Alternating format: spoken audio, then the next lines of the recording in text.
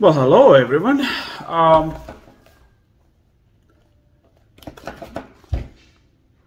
got this here today. Actually, I got it today when I came to office. Saw it on my table. This is a Rhino Storm Studios TBD-Smart Shunt battery monitor, 500 amps.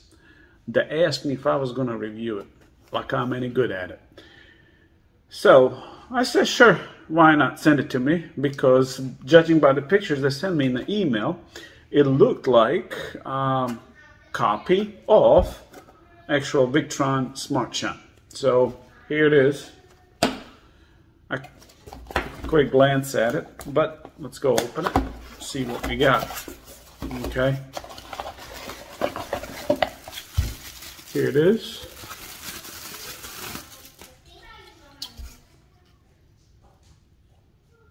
I don't know why it says 500 millivolts right there. 500 amps, 500 millivolts.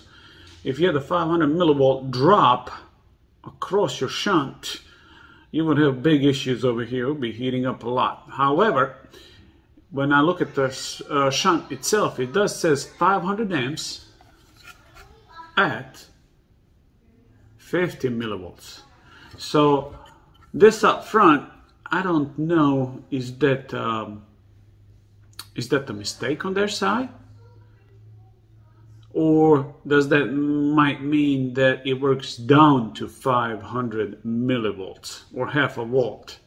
That I don't know. Maybe we can test it later. It has a UART connection, just like the Smart Shunt.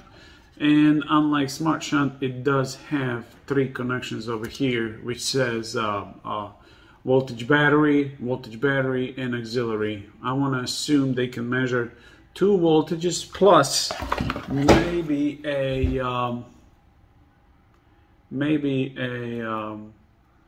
temperature sensor like the Smart Shunt.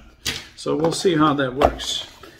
So you get 2 positives with fuses, inline fuses on the wires, and you got 1 negative,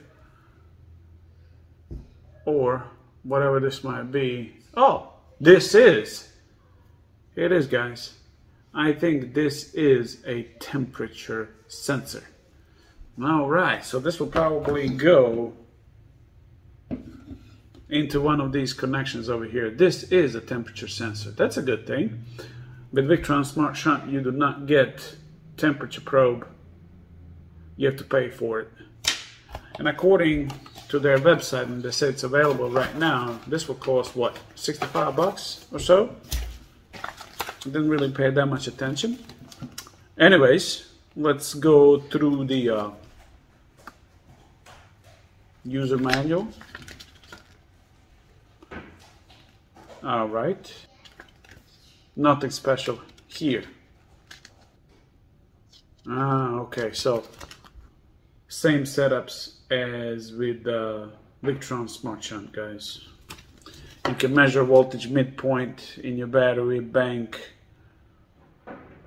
and you can also monitor battery temperature. I'm just going through this as you would. Okay, and then of course they have some kind of an app too. We'll test that part too once we get to it. Now let's try connecting this right now. All right, I'm gonna use a different setup than just the battery. So let's see how that works out. So here we are. You hook up your battery probe in the first one right here, and of course you will hook up your negative over here on where it says battery minus. Okay, so let's hook up a negative, and then we're gonna hook up a positive, and then it'll be interesting to see if the light lights up for the Bluetooth. Yep, there it is. So I am doing this as any of you guys would. I need to test it. So wait a second, let me grab another tab. I grabbed my wife's phone. Let's see if we can scan it and get to the correct app on the Play Store. So we'll scan it directly out of the user's manual here. All right. Okay, it's taking me to the Play Store, TBD-Smart Shunt. Okay, we'll install it. All right, we'll open it. Well, here's my first problem with this. Why do I need to log in? For what? Why are you asking me this? I don't know about that. This might be a fail right here. So for purposes of testing, I'll do it. To detect the Bluetooth, you need to turn on the location permission, and denying the permission will affect the use of device. Check this out. Why? For what? Why do I have to go through this?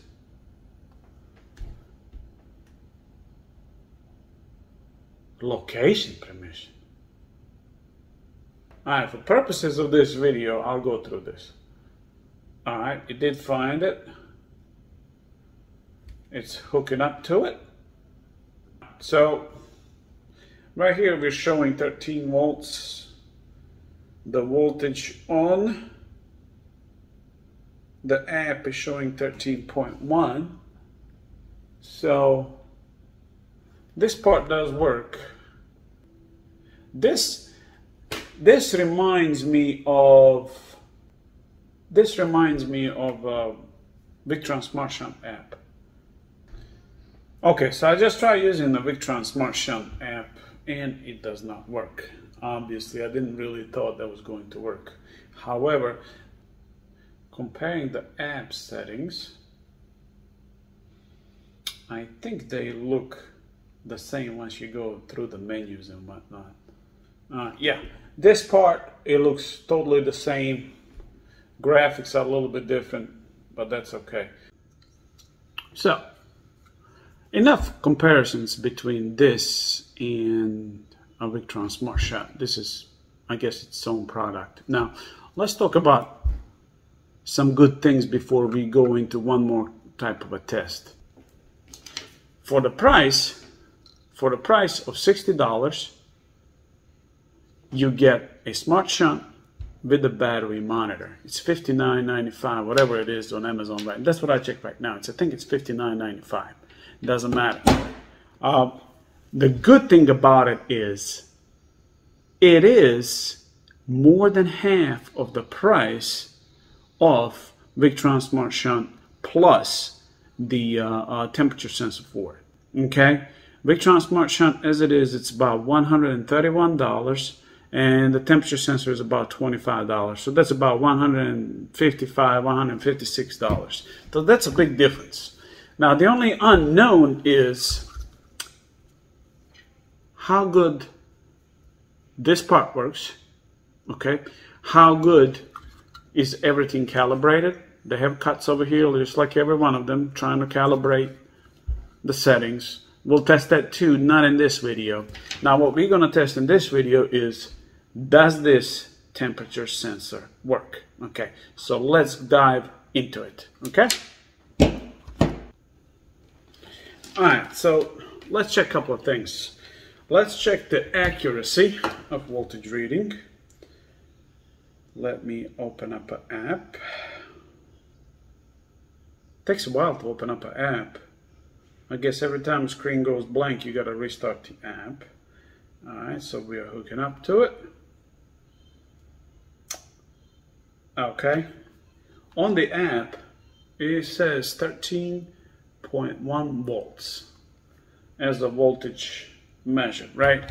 So this device, I find out it's very, very accurate. The Klein Tool CL800. So let's see what it says as the battery voltage. All right, so let's check it out right here on the shunt. I'm not going to show it. We'll just have to go throw this together. 13.1, exactly to the dot. I like this. I like this about this device already. The app says 13.1. This darn thing 13.1 to the dot. That's a good thing. Let's see now, what do we have to do to enable temperature probe? Let's see how good that is. All right. We go one menu, others. Okay, same as TBD-Smart Shunt app. Go ahead, enable the auxiliary input to read the temperature, which I did, and then it asks you, it talks about temperature coefficient. If you want to see that it's exactly the same as it is on a TBD-Smart Shunt, I have a video on that too, installing the temperature sensor. So it's going to be exactly the same. Go watch that video, okay? So right here, let's go back. And now we switch to the input, and it's showing the battery temperature right now. Okay, 24.6. Now I will bring my infrared sensor. Let's see what kind of temperature does it read compared to this one. Alright, it took me some time to find my meter. This is infrared one, and right now it shows 24 degrees. Alright, 23.9. Let's see what this thing shows. Shows 25.1. Okay, so it's a 1 degree Celsius off. So that is not bad. It's only 1 degree off. Maybe there's a difference between this and this temperature sensor, but I think this is accurate enough, and I like it. I think what we have here for $60, and if amp readings are as accurate as TBD-Smart Shunt, I think we have a winner on our hands. Am I happy about this being a copy of TBD-Smart Shunt? Not really. I mean, Victron does deserve, they came with that design and they deserve respect and they can command the price. However, what I believe is that this TBD-Smart Shunt is a great competitor, and I think it will do good. For $60, you do get the temperature probe with it too, and a 500 amp capacity. Yeah, the part 2 of this video will be amp accuracy testing. What I'm trying to do in that part of the video is I want to buy something that it's actually really accurate in measuring the amps going through your wires. And I would like it to be a whole effect type sensor to see how accurate the amp readings are. That is my quest. And without that, I will not test the accuracy of amp readings on this device. In my experience, even readings between this tool and the other tool that I have, and a TBD-Smart Shunt, and another whole type effect sensor, the readings are all over the place. So what I want to do is I want to get something that can actually measure this correctly.